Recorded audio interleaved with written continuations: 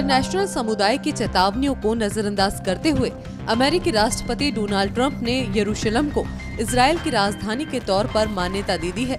Trump ने दशकों पुरानी अमेरिका और अंतर्राष्ट्रीय नीति को छोड़कर ऐसा किया। इस कदम से जहां इजराइल खुश है, वहीं अंतर्राष्ट्रीय बिरादरी में चिंता है। वो इसे पश्चिम एशिया में हिंसा भड़काने वाला कदम मानते हैं। ये कदम पूर्व अमेरिकी प्रशासनों की कोशिश के विपरीत भी माना जा रहा है, जो कि इस कदम को अशांति के डर से अब तक रुके हुए थे। Therefore, I have determined that it is time to officially recognize Jerusalem as the capital of Israel. While previous presidents have made this a major campaign promise, they failed to deliver. Today, I am delivering.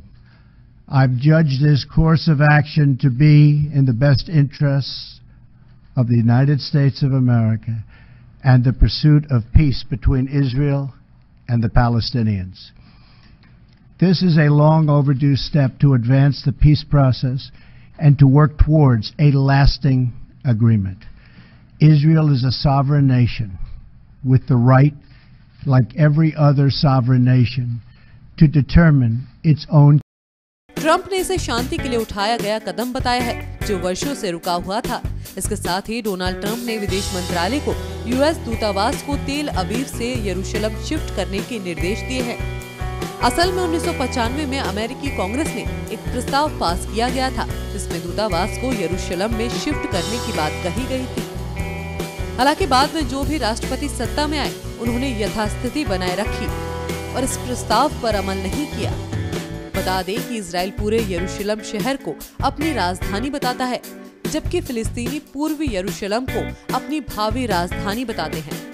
दरअसल इस इलाके को Israel ने 1967 में अपने कब्जे में लिया था। इजराइल फिलिस्तीन विवाद की जड़ एक इलाका ही है। इस इलाके में यहूदी, मुस्लिम और ईसाई तीनों धर्म के पवित्र स्थल हैं। यहाँ स्थित टेम्पल माउंट, जहाँ यहूदियों का सबसे पवित्र स्थल है, वहीं अल अक्सा मस्जिद को मुसलमान बेहद पाक मानते हैं। इसके अलावा कुछ ईसाइयों की मान्यता है कि यरूशलेम में ही ईसा मसीह को सूली पर चढ़ाया गया था। यहाँ स्थित सपूखर चर्च को ईसाई बहुत ही पवित्र मानते हैं। न्यूज़ एक्सप्रेस की रिपोर्ट।